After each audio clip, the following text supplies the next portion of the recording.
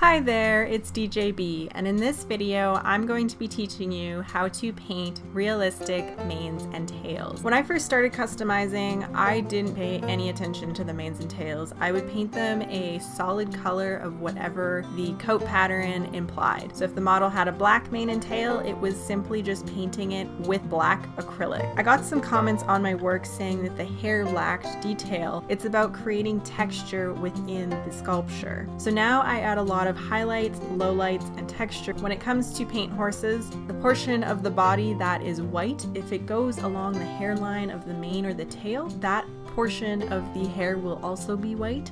And depending what color the body is, say bay, the mane will be black in the bay areas of the paint markings. Some paints have a gradient in their tails where they go from black to white or white to black, and you can't disregard solid colors either.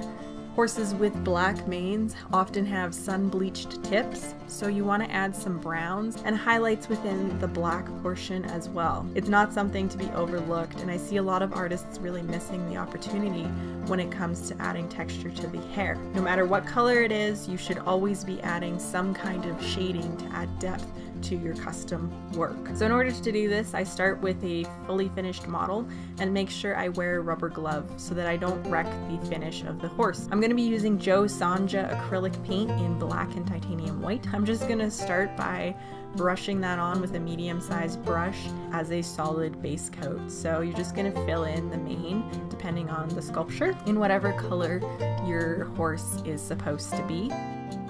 The top of his tail will be black and the top of his mane will be black, but the bottom of his tail will be white. Then I'm also going to add in the little fine details of the mane falling down to the neck with a fine point brush as well. And I'm just going to highlight in some white. So this is a very slow working process where you're adding both white and black in many layers. So I tend to gravitate towards painting the sculpture as seen. Tallest points of the hair texture have a highlight, and the low divots in the mane have a low light. So for this example, the divots of this horse's mane are black, and then the upper strands that are raised on the sculpture, I add some white to that. Using a variant of water in some of my layers, using water on the white really helps. It creates kind of a thin effect so that it's not super gloppy, but it takes a long time, it takes a lot of working, and it's just getting it to the point where you feel visually happy with it.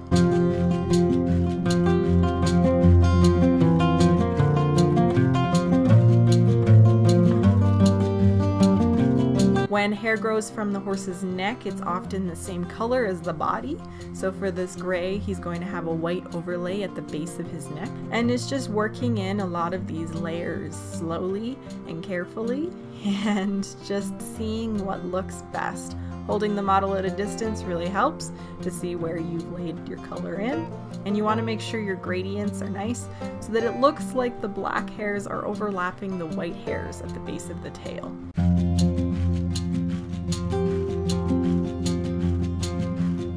Then as a final step, I'm going to take my Winsor & Newton 000 and I'm going to add some really fine hair detailing on top.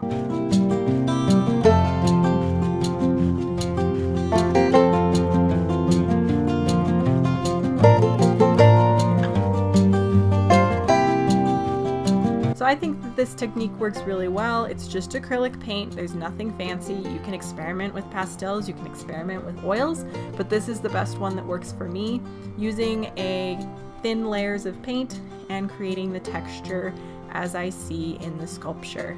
So thank you so much for watching, and happy hair painting. Please subscribe for weekly Wednesday uploads. Follow me on Instagram and Facebook at DeeJayBe Studios. Check out my website and sign up to my newsletter to be the first to know about commissions, tutorials, and sales pieces.